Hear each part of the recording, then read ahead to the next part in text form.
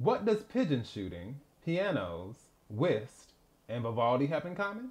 Well, naturally, another episode of Bridgerton.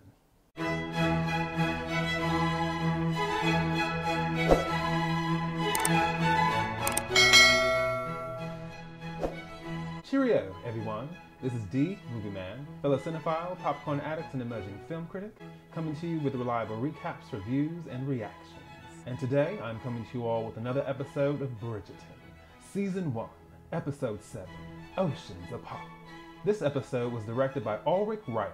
He's most known for his work on the series Spooks, Hustle, The Walking Dead, Person of Interest, Tyrant, and Once Upon a Time, one of my favorite shows.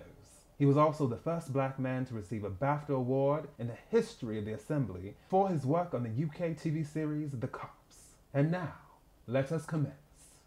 So as you may recall, things took quite a dark turn the last episode. And that situation has created quite the disconnect with the new Duke and Duchess, to say the least. We open up with a scene where Daphne is pounding away at the piano while the Duke is doing some pigeon shooting. She's pounding away even harder, he's shooting more frequently, and then all of a sudden they both stop and just stare each other down.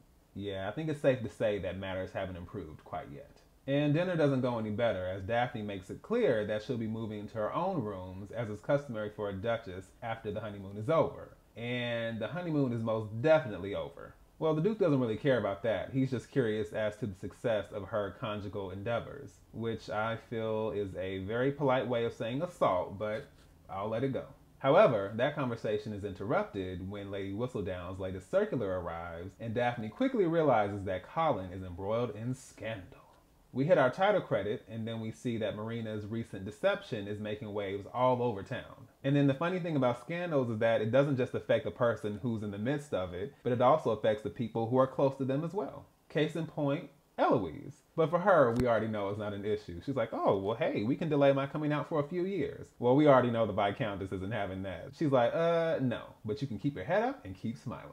We then see Lady Featherington attempting to drop off Marina at a charity house for unwed mothers. However, in this case, charity equals funds, and we know the Featheringtons are very low on that right now. Over at the Bridgerton estate, Colin, Benedict, Anthony, and the Viscountess are discussing the recent fallout. And surprisingly, Colin is sympathetic to Marina. He feels like it's all a lie and that he really has to go and talk to her. But Anthony is like, no, no, no, no, no. As long as you stay away, people will probably believe that she tricked you. But if you go anywhere near her, then people will believe that that's actually your child she's carrying, which will in turn put our reputations on the line. Daphne arrives and the Viscountess is relieved because once everyone realizes that the Bridgerton family still have the favor of the Duke and Duchess of Hastings, then it'll be business as usual. And Daphne says yes. Pretending that nothing is wrong is an easy way to lure the ignorant into submission. Isn't that right, Mama? And the Viscountess is like, she's very confused. But there's no time to get into that right now. The Queen will be hosting a luncheon, and the plan is that when Daphne and the Duke arrive, their return to London will generate so much buzz, everyone will forget about old Marina and Colin. Colin is clearly frustrated, and he storms out of the room. And Daphne goes and talks to him, and she can see from his reaction that he really was in love with her. He really was intending to marry her. And Daphne tells Colin he should be thankful that he figured this out now, rather than marrying her and realizing you married a stranger after the fact, which is a not so subtle reference to her own marriage. Colin picks up on her behavior, and he's wondering like, okay, is something wrong with the two of you? But Daphne brushes it aside. If you really do want to meet up with Marina, then I'll arrange a rendezvous with a chaperone. Later, the Duke catches Daphne peering out of her door as he walks in from a boxing session with Will. She lets him know about the Queen's luncheon and that they'll need to attend with Colin to show their support. He's like, okay, fine. And he turns to go to his room. And Daphne's just like, okay, wait. Is this really what our marriage is going to be for the foreseeable future? I don't even know what you've been out there doing and who you've been doing it with. And the Duke is like, wait a minute. Do you really think that's where my head is at after 3 weeks of marriage? And Daphne's like, well, is it really so off the mark? I mean, we both know your reputation. And he walks up to her very closely and he's like, is that really what you believe? And we already know all it takes is for those eyes to lock. And pretty soon, they're doing what they do best. And this time, on the stairs. Well, one thing that you cannot call Daphne and the Duke is predictable. Okay? I mean, they clearly don't mind switching things up all the time. The Duke gives Daphne a very specific form of stimulation. And after that, Daphne's like, okay, let's take this to the bedroom. And the Duke is like, after what happened last time, that's gonna be a no for me. And once again, Daphne is like, okay, what's going to become of us? Like, we can't go on like this. And the Duke breaks it down for her very plain and simple. If you're with child, then I'll do my duty and I'll support you both. However, if you are not with child, then we shall remain married in name only. He says our lives will be entirely separate. I was like, ouch, ouch. Yeah, the Duke isn't playing any games here. So later we see Daphne chaperoning Colin and Marina's visit, and Marina is very honest. She's like, no, it's not a lie. I am with child. And Colin is pretty upset about it because he figured, she loved him, or at the very least cared about him. And so the fact that she would commit this grave of a sin against him is just unbelievable. And Marina's just like, okay, nope. I'm gonna need you to bring that down, okay? I didn't come here to be shamed by you or anyone else. I did what I thought was best for me and my child. I had no help, no guidance, and no direction. But unfortunately, Colin can't bring himself to be sympathetic. He's about to leave out, but before he goes, he lets Marina know this. The worst part about all this is that I was so in love with you that had you just told me what your situation was, I would have married you anyway. Which at this point is like a knife to the chest. I'm like, oh, Marina, man, you played this all wrong. You didn't know what kind of man you had. It's a wrap on that. We then jump over to the Queen's luncheon. The Bridgerton family arrives, and the Viscountess remarks on how nice it is that all of them are out together in public again. Colin's like, yes, we should tempt scandal more often. The Queen quickly makes a beeline to the Duke and Duchess of Hastings, and she minces no words. She wants to know, are you with child? That really caught me off guard, but it's not like you can refuse the Queen. The Duke says that they have certainly been devoting their energies to that task and that the Queen should soon be satisfied. Daphne mentions how easy duplicity seems to be for the Duke, and he's like, well, I learned from the best. Ooh, ouch. They are really taking some serious jabs at each other this episode. Benedict runs into Mr. Granville and his wife, but you can tell he's really not comfortable having a conversation, so he makes up an excuse. Oh, I see my family. Bye. And he leaves. Eloise is told the Queen wants an audience with her, and once again, she wants to know what's up with Lady Whistledown. Eloise has been asking around, but she hasn't come up with anything yet. And we already know the Queen doesn't do well with patience. So she commands that Eloise give her an answer very, very soon. And then Lady Danbury, my favorite of course, makes her way over to the Duke and Duchess of Hastings. She lets both of them know that their plan to divert attention away from Colin is working. And she also invites Daphne to a party where only married ladies will be present. And then, of all the people to show up to this luncheon, we see Lady Featherington, Philippa, Prudence, and Penelope. This really is not the smartest move because it is clear from the expressions on everyone's faces, including the Queen, that they are not welcome.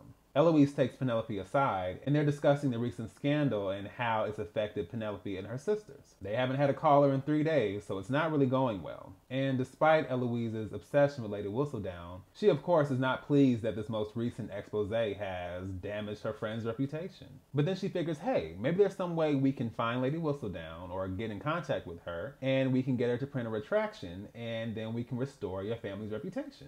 We also see Lady Featherington attempting to broach conversation with the Viscountess by, of course, throwing Marina under the bus and insinuating that she knew nothing about it. But the Viscountess does not have words for her. She turns and walks in another direction. And worse, the Queen's right-hand man goes to Lady Featherington and lets her know, your invitation has been rescinded and we're going to need you all to leave ASAP. Not really a fun way to leave a party, I must say.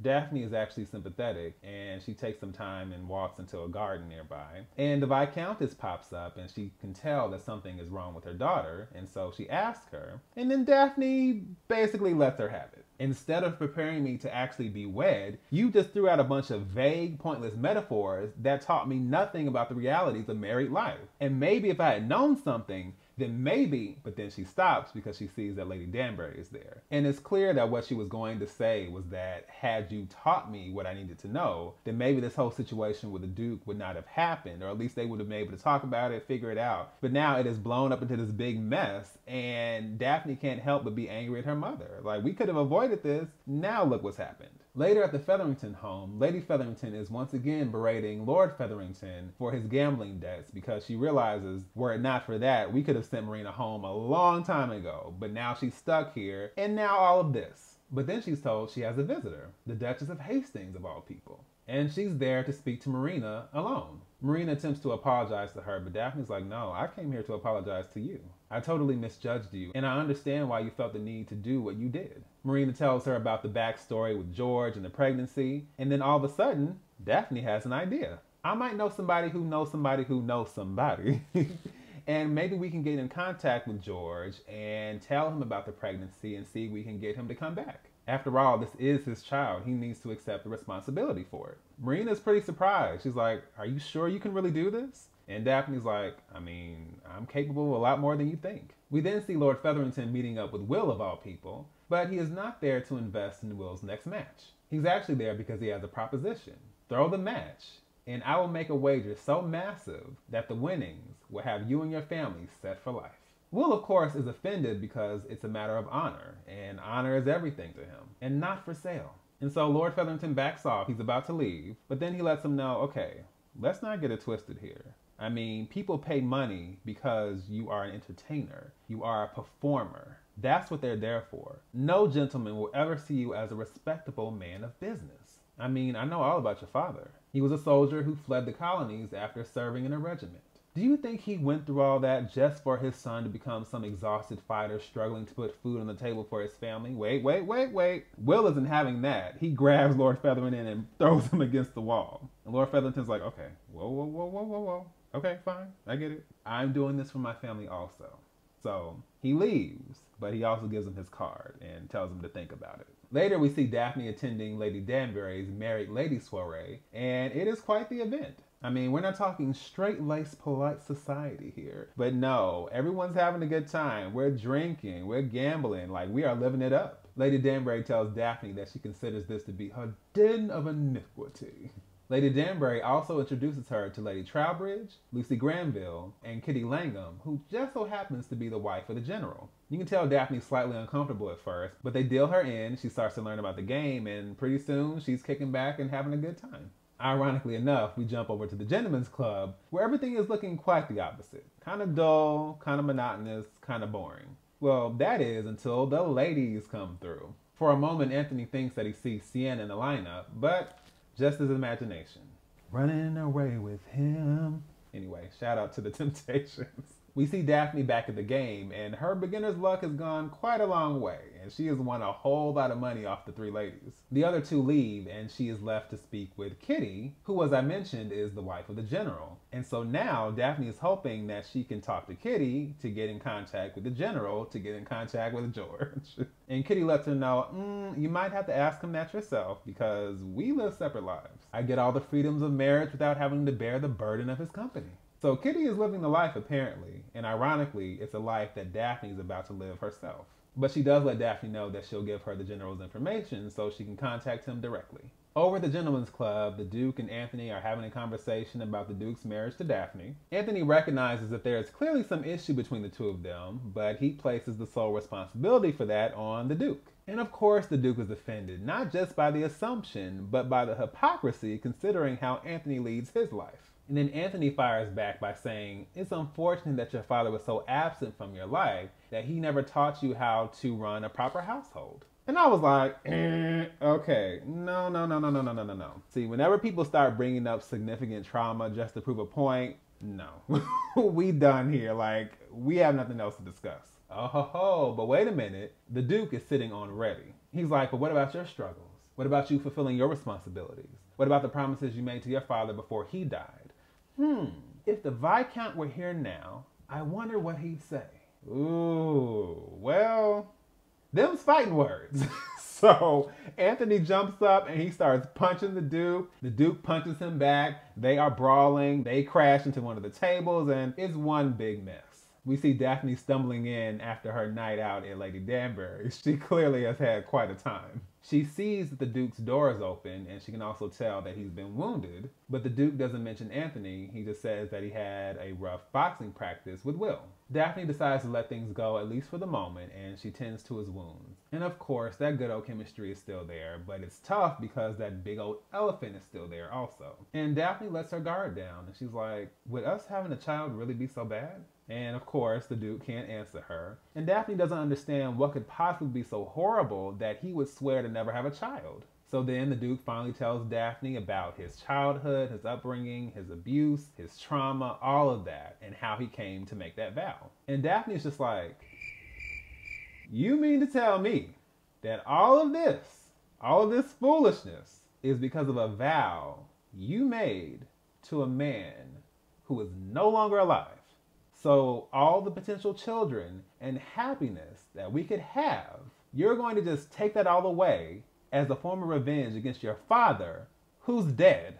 And although I did understand where the Duke was coming from, especially in that second episode, now that Daphne's repeating it, it's kind of like, yeah, that really doesn't make sense. But of course, the Duke is not budging. So Daphne says, okay, well, no worries. Besides, pretty soon we'll find out how we're going to live the rest of our lives. Miserable together or happy apart.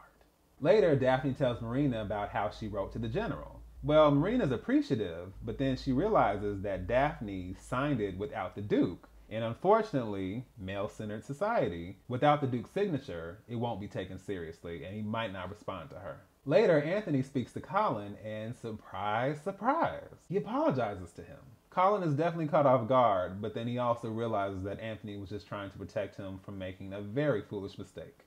Now for Eloise, the time has come to take her place in society. Her hair has been pulled back, her hems have been lowered, and it's officially time for her to grow up and step forward and embrace her future. Well, easier said than done.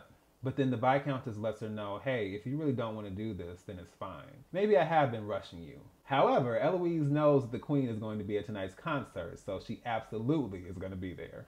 Jumping forward to the concert, Benedict pulls aside Mr. Granville, and he really just wants to understand what the situation is between Mr. Granville and his wife. Mr. Granville, as usual, is very straightforward. He's like, look, I'm in love with Lord Weatherby, and my marriage allows my wife certain freedoms and protections. And if we're being honest, it's a happier union than most people in this room. And I was like, well, I mean, that's probably true. And Benedict still doesn't get it. He's like, well, what about honor? What about romance? Mr. Granville's like, what point are you trying to make? You don't understand my situation. You don't understand what it's like to be in the same room with someone you can't live without and just feel like you're oceans apart. He also says it takes courage to live outside the traditional expectations of society. And I'm like, oh yeah, especially back then. I mean, the further we go back, the worse it is for people. As soon as you stepped out of line, as soon as you breathed wrong, had the wrong expression, had the wrong clothing, it was just like, cut. You're out of here. And Mr. Granville lets Benedict know, look, I understand you talk about not being traditional, but I think that's all that it is. Talk. At last, Eloise reveals her final answer to the Queen as to Lady Whistledown's identity. It is, drumroll please, a tradesperson. But the Queen is not impressed. She says, I am no longer in need of your services. I've hired some investigators of my own. We're going to expose Lady Whistledown, and we're shutting her little gossip rag down. Unfortunately, that means Eloise is now expendable. So long, farewell. Another shout out to the design team for another great headpiece. This time we have micro braids. I'm here for all of it. So Benedict is over the concert, and Eloise isn't too keen on staying herself, so they leave together. They're riding in the carriage, and Benedict lets Eloise know that they'll be picking up a friend on the way. Well, lo and behold, that friend turns out to be none other than Madame Delacroix, also known as the modiste. I was like, wait a minute. I guess I don't really know what I was expecting, but I guess it wasn't this. But surprise, surprise. All three of them are sitting in the carriage, and it's extremely awkward and extremely tense. But then as Eloise is speaking to Madame Delacroix about her night out at the concert, she suddenly has a realization. What if Madame Delacroix is Lady Whistledown? Back at the concert, we hear Vivaldi's The Four Seasons being performed, which I thought was hilarious. Because for those of you who have been consistently watching these recaps and have been just kind of following me as I've explored this series, you'll know that my intro music is Vivaldi's The Four Seasons, and specifically the spring composition. And it's so interesting because me adding that music was just kind of spur of the moment. I just had a thought in my mind, like, what would fit the vibe of this show? And I kept hearing like the tune in my head, but I couldn't even remember the name. I just was like, dun dun dun dun dun dun dun dun dun dun dun. And I was like, oh my gosh, what is that song? And I can't even remember what I typed in. I think I had to do classical music and then kind of go down a rabbit hole and figure it out. Once I did, I was like, this fits perfectly. So it was a cool moment to see that same music being represented in the show and in my recaps. We see Anthony inside the theater. He is scanning the crowd, and just like clockwork, his eyes have located Sienna, and she is there with a gentleman. Back at the Featherington home, we see Marina mixing together all these herbs and all these ingredients to create some kind of concoction for her to drink. And as soon as I saw that, I was like, no, she wouldn't do that, would she? Oh, but she would. So when Penelope goes and knocks on her door and she doesn't hear anything, she opens the door and we see Marina on the floor, passed out. Now, whether she's dead, dying, or just unconscious, we don't know, but oh, I'm like, Marina, this is not the solution. I was so mad. Then over at the theater, we see that Daphne is watching the concert with the Duke. He places his hand on hers, and for a moment, it looks like all will be well again. But then suddenly, Daphne has this very visceral reaction, and she jumps up and runs out of the box. The Viscountess follows after her, and very soon, Daphne realizes that her courses have returned again. So not only is she not pregnant, this is also the beginning of the end for her and the Duke. And as Daphne begins to cry and her mother embraces her, we see the Duke sitting in the box, listening to Daphne with tears in his eyes. Whew, and that closes out episode 7, Oceans Apart. I mean, we have really turned a corner here. I mean, everything was so bright and happy and romantic and funny, but now we have like gone downhill. Things have gotten very sad and very dark, and almost all of these characters are facing a very uncertain future. So I'm like, now, like, and the next episode is the finale, so I'm like, how is all this going to be resolved? I can't imagine how. I'm sure they'll find a way, but I'm like, oh, like, everybody is in some mess, which is fun to watch, but I'm just like, whew, how are we all going to get out of this one? So, once again, this is D, Movie Man, signing off, and I'll see you at the movies.